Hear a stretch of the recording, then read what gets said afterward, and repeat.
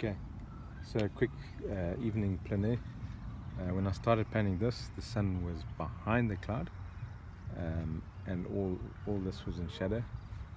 And yeah, so I put it down very quickly. I mean, maybe 20 minutes, and then I'm done. Just locked in the shapes and the colors. So I think what I'm going to do, the scene has changed completely now that the sun has popped out behind that cloud. So I think I'm going to try another one quickly. Okay, thanks for filming so far, Matthew. Let's try another one.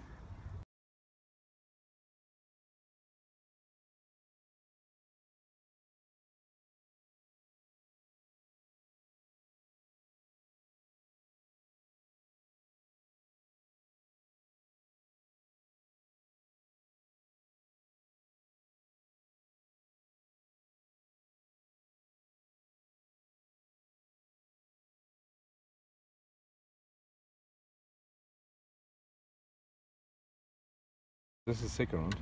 Literally all I did is turn it over. You see the difference? Exactly the same spot. Okay, so the sun was directly in my eyes. It's always very difficult to paint direct sun, but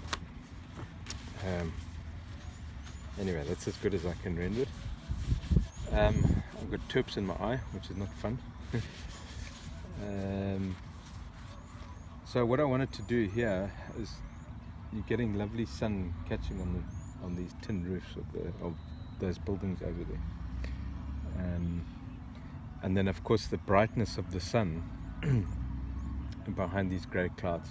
So I think I won with the effect. Obviously I had to be very quickly because the light is changing so fast. But that's a nice thing about these little 6 by 8 inch paintings. You don't have much canvas to cover, so, and especially if you're using a big brush, you can normally get down the right color as quickly as possible.